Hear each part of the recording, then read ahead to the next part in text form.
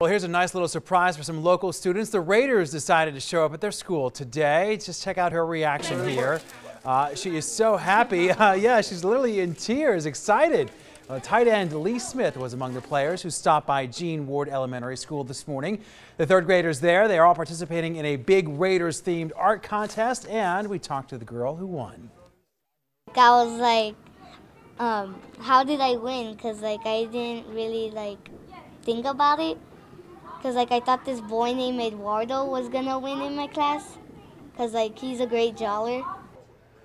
That is Guadalupe there. Now, she's going to be joining 4 other students from the district next Wednesday at the Discovery Children's Museum because their artwork will all be presented at a new exhibit there, welcoming the team to the community. And oh, by the way, the players also treated the teachers at that school to lunch to thank them for their hard work in honor of CCSD's Teacher Appreciation Week. I like Good move. seeing them in our community. Yes, it's exciting. That's right. A lot of people would have that reaction. Especially with all the attention now with the Vegas Golden Knights. You've got to remember, oh yeah, the Raiders, they're coming here too. Yeah.